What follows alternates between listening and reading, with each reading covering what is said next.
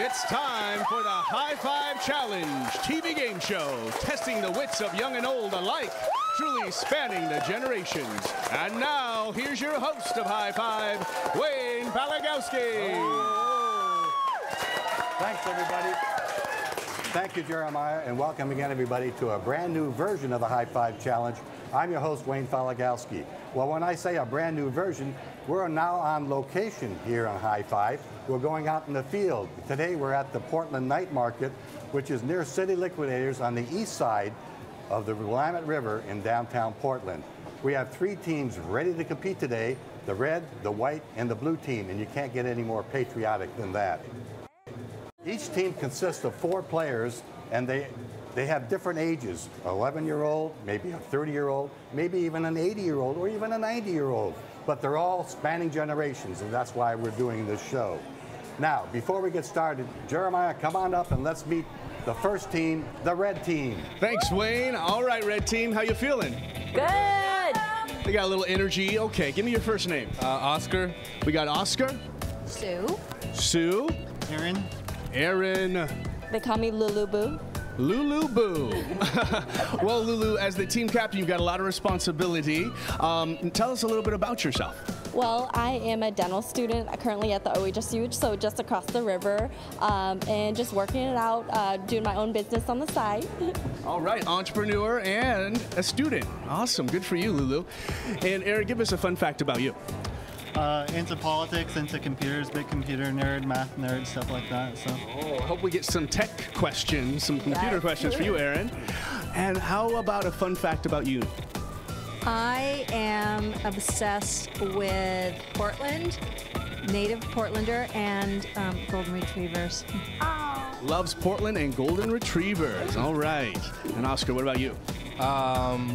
Recent graduate, work at Health Plans in Oregon, and trying to save up for a bulldog. Gotta have goals. Well, Wayne, there's the red team for our first team today. There you go. All right, thank you. Let's hear an applause for the red team. And again, we have a brand new version of the High Five Challenge. That means we also have some brand new rules. So before we get started and start asking some questions, I have a question. How does the game play now? Well, it's still that awesome quiz show, but today the rules are quite simple. Each team will attempt to answer 15 questions as quickly as possible as they compete against the clock. The quicker they respond, the better off they are because the lowest score wins. Players may confer with each other, and if they're unable to come up with the right answer within 10 seconds, they can go for their lifelines, which include help from the audience. They can use their mobile device or do whatever it takes to beat the clock. If they're unable to come up with the right answer within 30 seconds, we go on to the next question. Back to you, Wayne. Thank you, Jeremiah. Okay, team, are you ready to go? Now remember, Are you ready? the quicker you can answer the questions, the more points you'll get for your team. We got some great prizes, so are you ready? Ready. Okay, Ready. I think they are ready.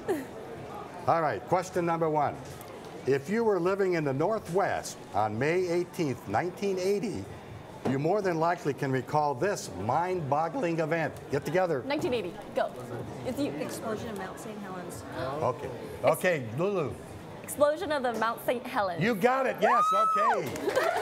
Very good. Yes. Boy, do I remember that. I was a reporter at Channel 6 at that time. We got the fly for CBS News that day. All right, question number 2. Voice actor Tom Kenny has made a bundle of money for being the voice of this underseas character. Underseas Tom Kenny. Tom Kenny. Underseas. Time is, you have 10 seconds to come up with it. All right. We have to do 10 seconds. All right, I think we're just about, okay, now you go to your lifelines. Call anybody in the audience. Anybody out there know? Let's just do Google. Give it to them. Go, Tom Kenny. The question was, this actor Tom Kenny has made a bundle of money for being the voice of this underseas character.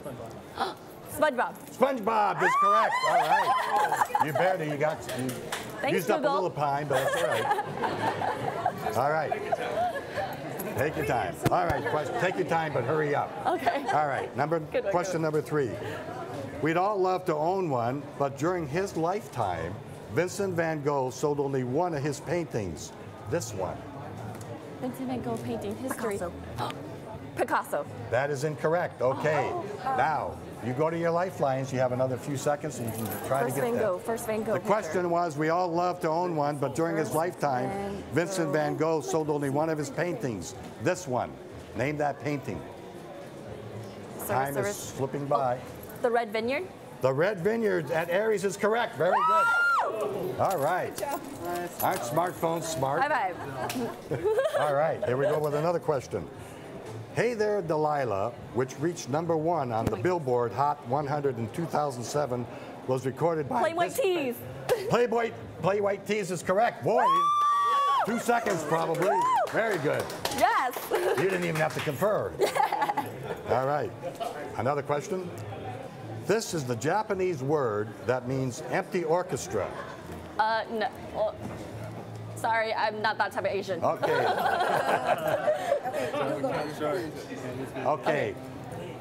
Can we use lifeline? Okay, now you can go to your lifelines. Do whatever you want. Listen to the audience. Japanese empty orchestra. Japanese word that means empty orchestra. Got it. Kara. That is incorrect as well. Oh. It is karaoke. Oh, the shark bait. Okay, here we go. If you're a Star Wars fan, you certainly can name the first Star Wars film in which the Ewoks first appeared. Well, can you? Go. Ewoks. What? Star Wars? What? Which Star Wars film was that? Ewok. Ewok is a... What is Ewok? 10 seconds up. Go to your lifelines. Okay. What If is you're a Star Ewok? Wars film, Does anybody know Star Wars? Ewok? first Ewoks. Star Wars? Star Wars fan. Him? Ewok, first movie that had Ewok in it for Star Wars. Quickly. Return of the Return Jedi. of the Jedi. Yes, okay. Yes, thank you. Okay. 20 seconds. You saved 3 seconds. Okay. Yeah, You got it. Awesome. Okay, here we go again. Following a distinguished career as an amateur, Tiger Woods turned professional in this year. What year did Tiger Woods turn professional? What? Time is up. 10 seconds. 10. Now go to your lifelines. Anybody out there? You think you know it? Tiger Woods? Tiger Woods. Tiger Woods. Hurry. Time is slipping. Woods became famous. Look at those fingers go on those phones. Okay. 1997? 1992. Okay. 1992. That's incorrect. 1996. 1996. I thought you said Dang it, Google. 1996. Oh, no, I was... You said 92. he said Okay. 92. All right. Came up on the phone. All right, here we go with another question. Do the math. If 2 players are red carded in soccer, there would be this many players on the field minus the 2 goalies. Okay, 2 red cards. Okay, 10 so seconds. How many? Do the math. Minus If 2 4. players red carded 11 in minus 4, soccer, 7. there would be Got this it. many. Wait, 7. That is incorrect. Okay, now go to your How many lifelines. The question is, And the do the 2 red math. If carders. 2 players are red carded in soccer, many people are there in would be the this many field? players on the field minus the 2 goalies. Players Some on soccer on players. soccer field. Players on a soccer field. How many players? There's 11 players on Okay, a minus. time is up. I'm sorry. It is 18 because there's 11 players on each team. Oh my When God. you red card, 2 of them 2 leave, and then 2 goalies means 18. Okay. All right. That was a trick question. That wasn't a trick. It That was was a a trick math question. All right, here we go. In 2015, this is current events, this man was the top of Forbes' list of the richest people in the world. Top 4, so Mark Zuckerberg. That is incorrect. Okay, go to your lifelines. Bates. Bill Gates. Richest man in the world, Warren Buffett. 2015, according to Forbes. Richest man Forbes. We got to hear an answer from the captain. We said Bill Gates. Bill Gates is correct. Very good. Woo! Thanks, audience. All right, here we go with another one. This tasty treat, the fortune cookie, was invented not in China, but in this state. Impossible. 10 seconds. Talk it over. Fortune cookie, not in China. Was invented not in China, but in this state. I want to say San Francisco. The state. State. We need the state. California. Okay. I go with They're going to their lifelines. But Time a is up. state could be in a country, a different country too. California? California's correct. Yes, very good. Dang, good one. We're going to go back a little bit now. There was John, Paul, George, and Ringo, the Beatles. However, initially, this musician was often called the fifth Beatle. Who was the fifth Beatle? His name? Start the clock. Yes. Name? Okay, you have 10 Who's the seconds. fifth Beatle? Discuss it. Huh? Fifth Beatle? The fifth All right. Beatle. Go to your lifeline. Okay, fifth Beatle. Go to your lifeline. Fifth Beatle? The Anybody? fifth Beatle's name. The fifth Beatle? John. George John, Martin? Paul, George. George Martin. That's incorrect. Brian Epstein. That is also incorrect. You only get one together. It is Pete Best. All right. So you lost 30 points on it. All right, here we go with another question. Listen up. Actor Ryan Reynolds played the fictional anti-hero in this 2015 action thriller. Deadpool. Deadpool. Deadpool is correct. Very good. Good one. Good one. Wow.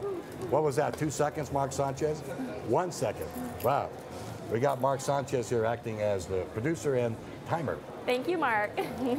Okay, here we go. Although they are now required, this player was the last player in the National Hockey League to play without a helmet. That's a tough one. Wow. Talk it over. Although they are now required, the last person to not wear a helmet in the National Hockey League was this player. Lifeline? That is Lifeline? incorrect. Okay. Can we use a lifeline? Go to your lifeline. Okay. Last player to use. We're going to the lifeline during the soccer time player that the train's passing by, so that works out to good. use helmet. Okay, we're near a warehouse, obviously you can hear the train. Is it Wayne Rooney? Okay. Wayne Gretzky? Wayne Gretzky? Yeah. Wayne. That is incorrect. Not Wayne Gretzky, it is Craig McTavish. Whoever heard of him? No, I would have. I don't. That was a tough one. Okay, here we go with one more. Kopi Luwak is a very expensive type of this. Kopi Luwak? Is that leather? Kopi Luwak is a very expensive type of this. Spell that, please. Kopiluwak. Is that leather? Cologne? I want to say, I don't know. Okay, go to your lifelines. Sounds like it. Okay. Kopi Luwak. Kopi Luwak. Quickly. Luwak. Luwak. Come on. Coffee. Coffee is correct. Very good. All right, we have one more question. Nice. One more question before Okay, we go last to one. take a break. Last one. In the world of food, if you're Scottish, this is your national dish. A Scottish national dish? 10 seconds. Danish? Danish eggs? Oh, it's Omelet? no, it's the Scottish dish. Brulee? Okay. Creme brulee? Go to your lifeline. Okay. Scottish dish. National. The national dish of Scotland is what? Scotland. Scotland national dish. Listen to the audience here.